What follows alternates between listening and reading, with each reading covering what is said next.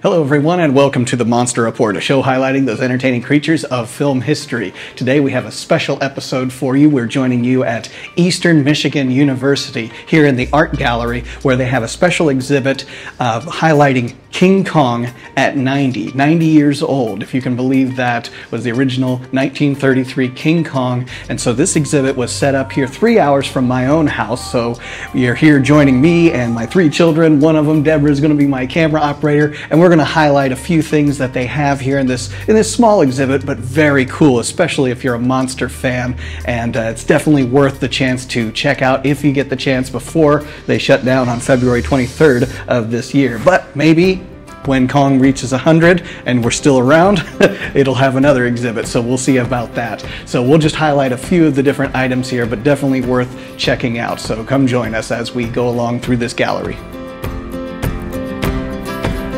A lot of what you're going to see here actually at this exhibit is not just some artwork, but lobby cards, magazines, any kind of memorabilia, any kind of programming or promotional material for the release of King Kong, Harryhausen, Lost World, a lot of really cool things. So looking at King Kong here, we've got the original re-release that was in 1938, and I remember they actually had a trailer for some of these re-releases. So 1938, 1942, 1946, and this is one of the things about, you know, during that time when you didn't have home video and you didn't have television, these films would get another life in re-release in the theaters. So they would gather the family together and friends, and you'd go to the movies to see something that may have came out 10, 20, or 30 years earlier than then. Disney also used this with a lot of their material as well. Over here, actually, Famous Monsters of Filmland, the famous Monsters, I should say, 1962.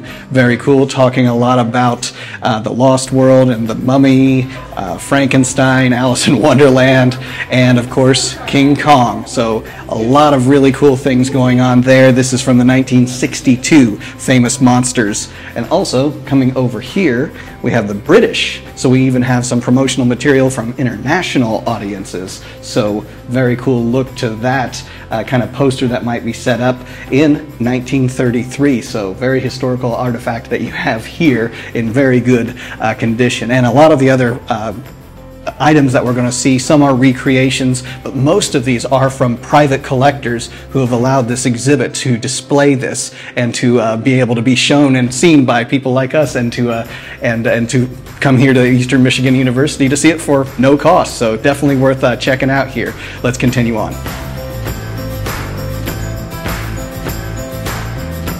As I mentioned before, Lost World, one of Willis O'Brien's earliest works in the time before sound movies that were going on out there, and his earliest stop motion work predating even King Kong. We have 1925's Lost World, and this is a program book for the cost of 25 cents of the Lost World. So that is a very, very cool item from this private collection. We've got a trade ad for the Lost World 1925, a program book. I know that during that time, these movie-going experiences were definitely a lot, more than what we have now. You would have lobby cards, you would have program books, things like that. And of course, you also had cartoon shorts during that time. We have the famous Gertie the Dinosaur. I remember seeing Gertie the Dinosaur for the first time in a dinosaur documentary. I want to say it was called Hollywood Dinosaur Chronicles, and they showed how Gertie the Dinosaur was one of the earliest animations, and of course, why not a dinosaur? And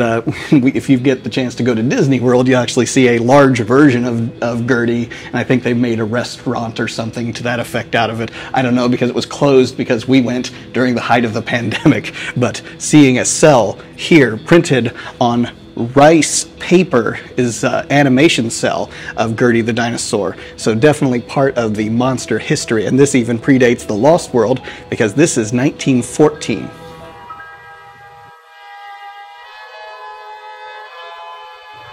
Something else that I remember actually in some of the documentaries of checking things out for King Kong, the original, was some of the behind the scenes. How were they making King Kong? How were they making the visual effects for it? And there was a lot of people that, you know, had ideas of what it might be. One of the books that they have here actually is talking about the technical marvels of Kong, showing how they were getting shots of the Empire State Building and how they were, you know, getting shots of Kong fighting with the different dinosaurs, and of course with the planes on the Empire State Building. But one of the things about this book is it actually is full of false information intentionally for the audience, so they didn't know actually the process of stop motion, of how it was done. So at that time, people may have even been believing that there was a person in a gorilla suit playing the role, and so none of that was true. It was a very small miniature, but the illusion of what they were able to create during that time, even during the Depression era, was very cool to see how they made that illusion. And I even remember a portion of a documentary talking about how one of the filmmakers, or one of the producers maybe, said this effect is so neat, it's so realistic, that even the fur on King Kong is blowing in the wind, which was actually a mistake made by the stop motion people, and that's their hands working with the fur in between frames of footage, and that's what ends up happening. But if you want to go with that, go with that. Also talking about lobby cards, this is also very cool. We've got a colorized version of the original 1933 Kong, and of course printed in color, but it was a black and white film. And of the 1933 original, you saw some of the re-releases in an earlier shot, but this is a lobby card from the very original. Very cool to see.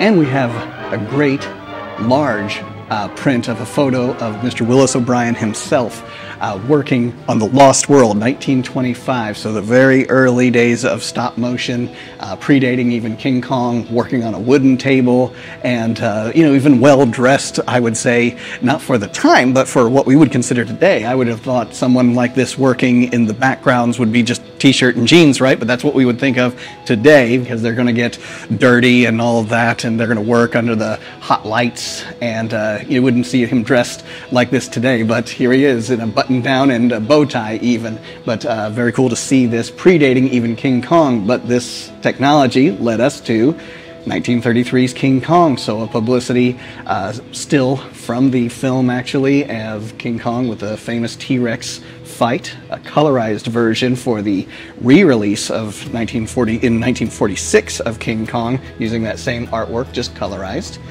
The famous log scene, we've seen that in the original 33 and the remakes of 1976, and even Peter Jackson's 2005 of the men crossing the log and King Kong rotating it around until they, you know, fell into the pit. So very iconic scene, and this is from still from the 1933. And then I'm going to end up this section here with a vinyl album.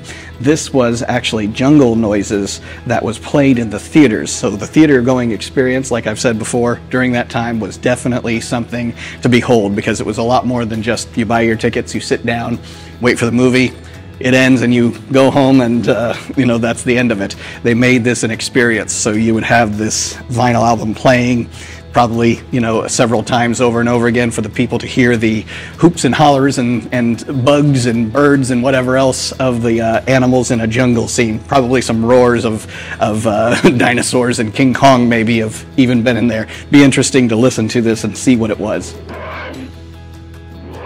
Some international publicity, marketing material. So we've got the Spanish Herald of King Kong 1933, also from a great private collection. You've got radio pictures there, and a very interesting look for King Kong. I always like to see what they look like as international versions of what they interpret the film to look like and how it would market to an audience. We have in here an Italian booklet, but very cool. Right here we have the Japanese double-sided bifold trade ad for King Kong and other RKO movies. Now, what's interesting about this, of course, we that are kaiju fans are big fans of King Kong vs. Godzilla and King Kong Escapes. So when Kong actually made its way to Japan to fight with some of these kaijus, but what's even more interesting is that some of us know that there was some lost Kong films made in Japan during the predating even Godzilla, and so those films are lost. We have some images of that, but we don't have the films, of course, so that would have been interesting to see what the Japanese audiences, how they reacted to it, how they got some excitement to see a Japanese version of King Kong that likely was a man in a suit. We don't know, I'm sure it was actually, but to see what that film may have been like. But yeah, very cool to see how the Japanese actually had this put together for their audiences.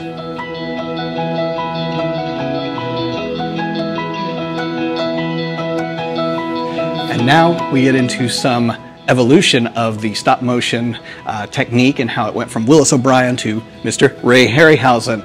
And on the first film that he was able to work on, which was Mighty Joe Young, which is an incredible, incredible successor to the original King Kong. And so there he is working a very young Mr. Ray Harryhausen. I think he died at the maybe ripe old age of 90, not too long ago. Would have been loved to have actually met him before he passed. But Mighty Joe Young was a sensation, and so this drawing of this 80-foot helium-filled giant rubber ape, that would have been, you know, a sight to behold wherever they may have done this. But interestingly, we have photographs in this display of a promotional truck with a 12-foot mechanical Mighty Joe Young, a gorilla that was actually in a parade in Elkhart, Indiana. So Indiana, my neck of the woods, actually. That would have been interesting to see, and that was actually in 1949. Love to see more pictures from something like that that had happened in, you know, my neck of the woods.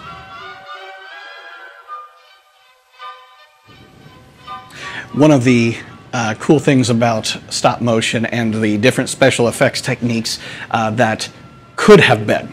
So films that were unmade, actually, and one of these films is a film called War Eagles. So we have Duncan Gleason art here from this unmade project. This film would have been something to the effect of Vikings riding eagles and fighting with dinosaurs. So that would have been, you know, just from the get-go, I'm already interested in wanting to see, you know, this film already. But as you go down here, you see the different concept art that would have went into this. This is actually done by Willis O'Brien. And we have the Duncan Gleason, like I mentioned before, Stan Johnson. And so to see what this film could have been like is definitely a sight to behold. I always think of, when I think of the eagles, you know, and people riding them and whatever else, giant eagles, I think maybe some Lord of the Rings, you know, inspiration went into something like this. But yeah, there's definitely a film that could be made again, who knows, but to see, you know, something that could have been made in the this was a concept in 1939 even, so to see how an epic film like that could have unfolded definitely would have been an awesome thing to see.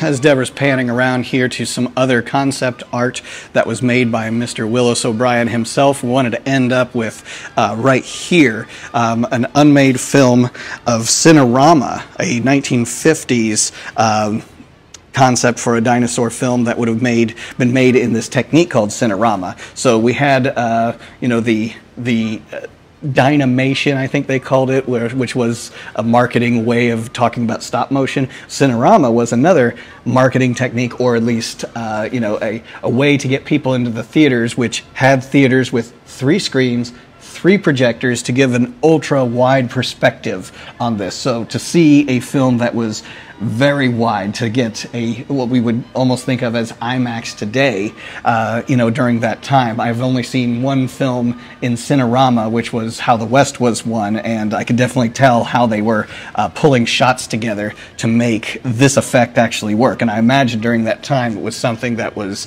pretty spectacular for audiences. Again, some of the things that theaters used to do to get you in. Now we have, you know, we have IMAX, we have, you know, big sound and all of that, but the theater going experience had to have been something that was, these films were events for their times.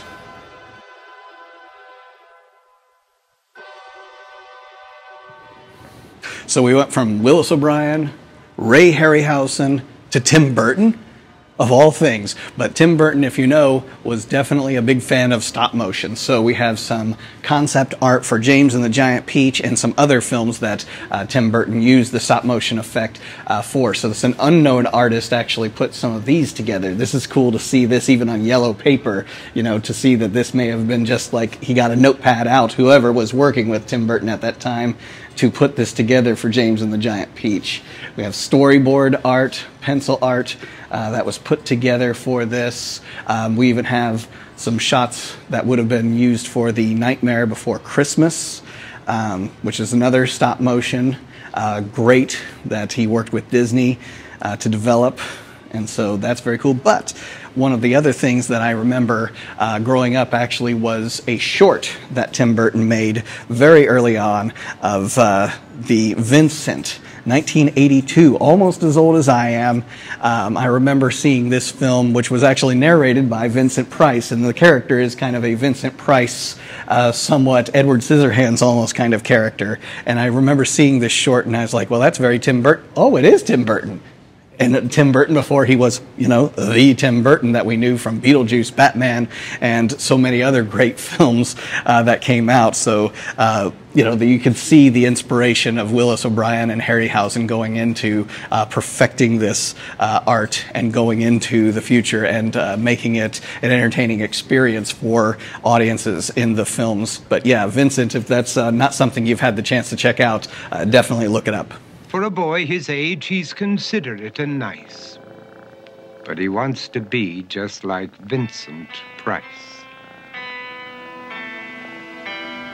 One of the first things you'll see actually walking into the doors of this exhibit is this Kong armature. Now, this is not from the original 1933 Kong. It's not even been on film, but that doesn't take away from anything. This is a 2006 replica of the armatures that Bob Burns owns, the famous collector of great monster props and obviously miniatures. And so these are made up of what you would find in hardware stores. You have, you know, the bolts and screws, nuts and bolts, things like that, rack and pinion, creations, dowel rods, things that would be put together, with the exception of the head. That would have been definitely something that would have been shaped and molded, and we're going to talk about that here in just a second on the sculpturing of how this, but this is the skeleton of what would become King Kong, you know. So we got to have some, put some cotton and tie it with some string and rabbit fur, and then we get our King Kong effect, something that stands about 12 inches tall,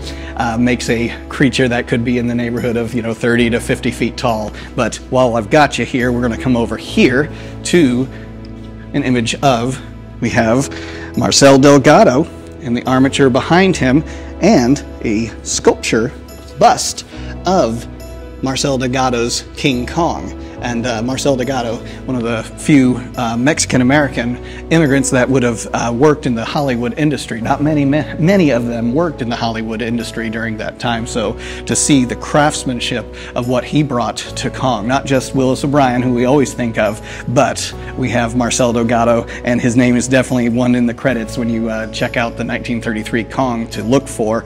But his handiwork is definitely part of it, the expressions of what Kong, his face, was coming up with, and all of that to give the character of Kong, not just the creature of Kong, but the character of Kong, something more than just an angry, you know, monster. He actually had, you know, feelings towards the lady, you know, he had anger, he was showing definite emotions, and so we have him to thank for that.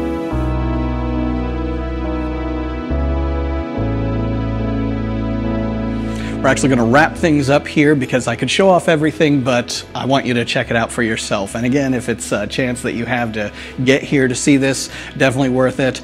Maybe it's an exhibit that will actually be set up at another location. We don't know, but definitely look out for that. But we're going to end up here with some Harryhausen work. So a photo of Harryhausen on the last film that he had the chance to work on, which was 1981's Clash of the Titans, the same year as I was born.